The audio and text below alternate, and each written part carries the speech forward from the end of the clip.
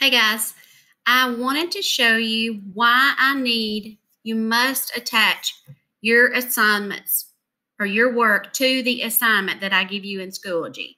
Do not send it to me via email. Do not send it to me in an inbox through Schoology.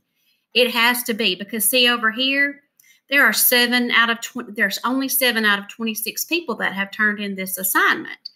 But then probably half of these people have tried to send it to me through email. And see, if you send it to me through email, it's not attached to anything. And then I don't know what school you're at. I don't know what subject it is. So I need you to help me with that. It is imperative that you do your assignment. This one, we would just open it up with Cami and submit it or work out your problems there.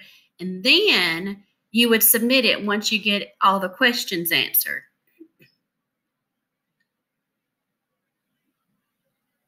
I'm at home, so my internet at home is a little bit slower, but I was going to show you where you can click on submit. And while we're waiting, I just want to tell you it's okay to get frustrated. I get frustrated too. As part of life, it's a good life lesson for us. This year is just going to be tough. It's tough for all of us. It's tough for your parents. It's tough for your teachers. It's tough for people in the community, and it's tough for you too.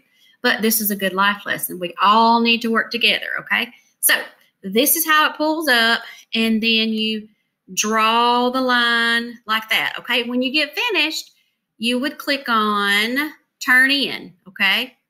Please attach your work to the assignment in Schoology. Because if you don't, then that makes me think Schoology is telling me that you haven't submitted it. I need you to do that for me. Thank you. Hope you guys have a good evening.